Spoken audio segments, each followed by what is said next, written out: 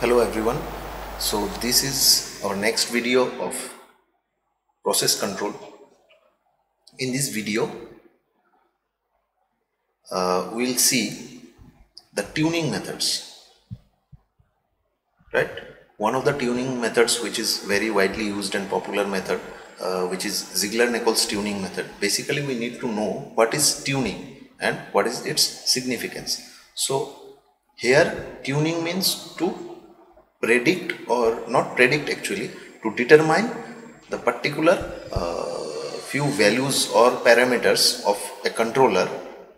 By using those values, that controller will be able to give some output to a particular process, so that that process should give the optimum result to us, right? So for that purpose tuning is very essential. So here the main aim or objective of this experiment is to study the transient and steady state behavior. We all know what is transient behavior and what is steady state behavior. So to study the transient and steady state behavior of a given FOPDT system using Ziegler. FOPDT means first order plus dead time.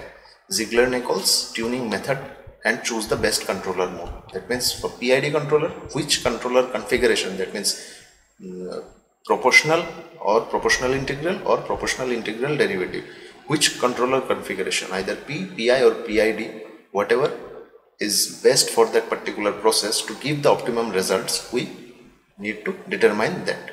For that we are using Ziegler-Nichols tuning methods. So now tuning of controller. Tuning of controller means, as I said, the process of experimentation for obtaining the optimum values of the controller parameters with respect to a particular process. That means for a process, to control that process, controller is needed and we need to tune that controller. That means tune means we need to obtain the values or determine the values of that controller parameters with respect to our process, right? This is called controller tuning. And PID tuning means PID is nothing but proportional integral and derivative control. PID tuning is the process of finding the values of proportional integral and derivative gains. That means Kp, Ki and Kd, these three gains of PID controller to achieve desired performance and meet the design requirements. Whatever performance we needed, whatever performance is needed, for that we can obtain the controller values using the tuning method, right? So here Ziegler-Nichols tuning method. What is Ziegler-Nichols tuning method? It is the heuristic method of tuning a PID controller. It was developed by John G. Ziegler and Nathaniel B. Nichols. It is performed by setting the integral derivative gains to 0. That means initially we need to obtain the sustained oscillation, right, or uniform oscillation. For that reason we need to increase very slowly and gradually the value of Kp only, and the integral and derivative part should be kept 0, right? And we need to increase Kp slowly until it reaches the ultimate gain Ku. It already we have seen in the previous videos at what Kp value it is getting to the ultimate, it is getting to the sustained oscillation. That value of Kp is nothing but ultimate gain. That means Ku, at which the output of the control loop has stable and consistent oscillation, that is uniform oscillation. Ku and the oscillation period Tu. Tu, how to calculate, we all know already, we have seen earlier also. And from that Ku and Tu are used to set the Pi and D gains depending upon the type of controller which is used. For P, for Pi and for PID and for PD. For all the configurations there is a formula or table in which we need to put the values of Ku and Tu, and we will get the Kp, Ki and Kd gains, right? So let's see the table. This is the table, Zn tuning table. Here for Kp, for p-type controller only, that means proportional controller, I and D are 0, Kp is 0.5 Ku. So we need to determine Ku and Tu. We will get these values, P, Pi, Pd and Pid, all the configurations. So keep in mind, we will focus on this value, not this. This is Ti, integral time only. This is proportional gain, this is integral time, and this is integral gain. Getting? So we need to, after determining these values, we need to put on the controller parameters the values of this and this, not this one, because these are integral time and integral and derivative times, right? So we need to put the values of gain. Do not put these values. Just put K, K and K. That means Kp, Ki and Kd. Right? This is very important. So next you can see this is the sustained oscillation I have determined from the plant or process, whatever you have taken. The transfer function I have taken a first order system, as we are dealing with FOPDT system in this experiment. So transfer function is 0.9 e to the power minus 10s upon 220s plus 1, right? Our tau is 220, our theta is 10 and our k is 0.9, right? This is the transport delay where we need to put the value of theta as 10 seconds, and these are the transfer function block where we need to put the k value as 0.9 and tau s plus 1, that means 220s plus 1, right? And after that we have started increasing this Kp value by double clicking this block will appear where we need to put the proportional integral and derivative gains. So where we need to initially put the I and D value at 0 and we will increase slowly the Kp value, and at a certain point of time we found the sustained oscillation. That Kp value is nothing but Ku. So we will see in the MATLAB file now how the sustained oscillation came and what point we have obtained that sustained oscillation, and then we will determine T2 minus T1, that is Tu, and using these two we will find the controller parameters. So let's see the MATLAB file. So this is the MATLAB Simulink file or Simulink model for the particular process, and we will now see how the tuning method or tuning parameters we have determined or obtained, right? First of all, this is a step input which is mandatory to give as an input signal to the process, right? Final value is 1 we have kept, that means the input is of amplitude 1, and this is the PID block. Before that, let me show the transport delay part, which is 10 and scope is there, and the parameters like tau and k you have to put here according to your this transfer function. Now this is the PID controller block. Initially in that block I and D I have kept 0, and the proportional gain, that means Kp, I have increased gradually and very slowly. So at a value of 39.1111, this is the value at which I have got the uniform oscillation or sustained oscillation, you can see, right? For more accuracy, you just check by increasing that run time. You can increase the run time as suppose 3000 degree 3000 seconds, right? Now double click it, you can see whether accurately it is almost uniform oscillation or sustained oscillation, right? Now KU I have got, or KU is 39.1111. You need to just determine the value of TU from the from this oscillation curve. Either T2 minus T1 you can calculate from this point to this point, peak to peak, or else from this point to this point. That means one complete cycle. We all know that.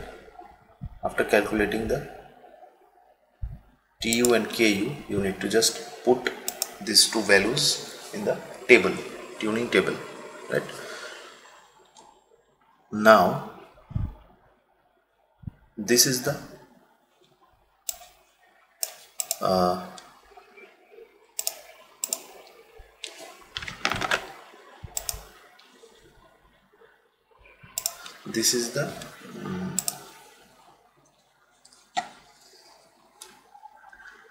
tuning parameters we need to put in these blocks.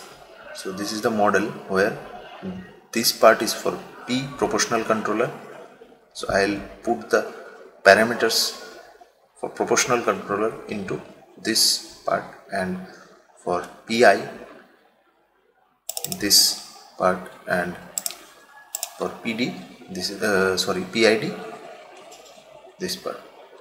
3 controller configurations or controller modes I have prepared, and a marks is there.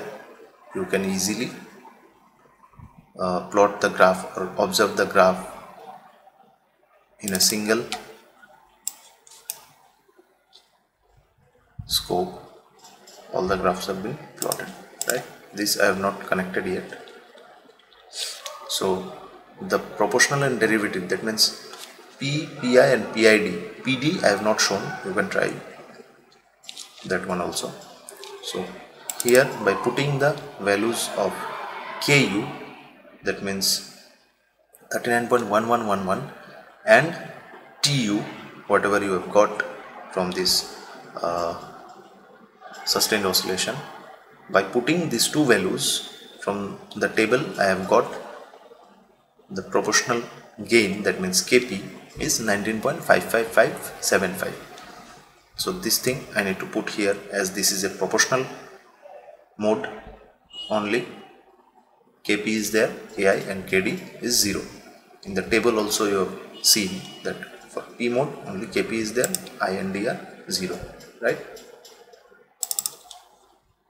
Okay, and for PI mode you can see, just put those values. For PI mode I have got the KP as 17.6000175 and KI as 0.5378156. D is 0, as this is the proportional and integral, that means PI mode, so D is 0. And here for PID mode I have got these 3 values from that tuning table. So I need to just put these 3 values here. So for P, PI and PID all are done. Now I need to just connect all these outputs into that scope marks, and the marks is connected to the scope, right? Now just run and see the output. This is the output for P, PI and PID. PD mode you need to also check. I am not shown here, you can try it by your own. So this one is proportional. You can see the proportional, in the proportional mode the overshoot is comparatively less. Settling time you can calculate, peak time, rise time also you can calculate. For P and PI the initial stage graph is almost same, but after that peak overshoot is higher in the PI mode, and as well as settling time is a little bit larger than the comparatively to the P mode. And here in P mode totally error has not minimized. That means the desired value or desired output, whatever we require from the process, it is not achieving exactly that. There is a steady state error, right? But in PI mode it is achieving that set point or reference value, whatever is desired. It has already settled down to that value, but after certain time comparatively it settled a bit later on, right? And this is the PID mode, right? So this is the output for all the three modes. So from these outputs you need to just analyze. So now to analyze these three graphs, what I need is I need to calculate all the parameters. That means the observation table I need to prepare. In that observation table, it should be in tabular form. In observation table, suppose this is an observation table. I am just giving one example here. P, PI, PD and PID, right? And here this is the rows, and here across the columns there will be maximum peak overshoot, rise time, peak time, settling time, steady state error. These 5 parameters, right? These are transient and steady state behaviors. So for P mode, all these parameters I need to calculate from this output. For PI mode, this is the output. From here I need to calculate all the 5 parameters, and for PID mode, this is the output. I need to calculate for PID mode all the parameters from this graph. So maybe it will be a little difficult to find out the values or to calculate the values from this graph. So for that reason, one thing we can do is just disconnect and plot one graph at a time. Suppose I have disconnected these two. Now run. This is for P mode. Now we can easily determine the transient and steady state parameters from this output of proportional controller, right? Now we have to disconnect this one and just connect the output of PI mode and calculate the same parameters for PI and then PID similar, and PD I have not shown. PD you can also determine the values. From this analysis for all the controller configuration or controller mode, as the aim of this experiment is to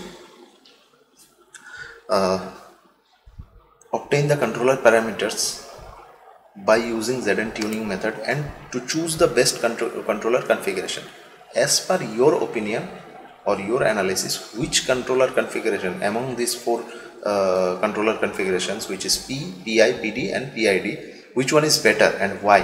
From this analysis we can comment or conclude, right?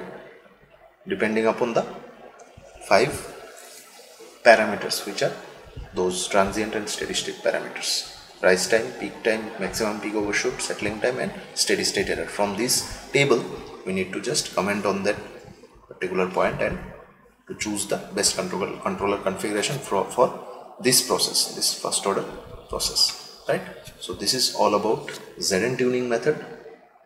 So you can practice by changing the transfer function and taking another process which is of first order and practice in the same manner or same way. So this is all about Zn tuning for first order plus dead time system. Thank you.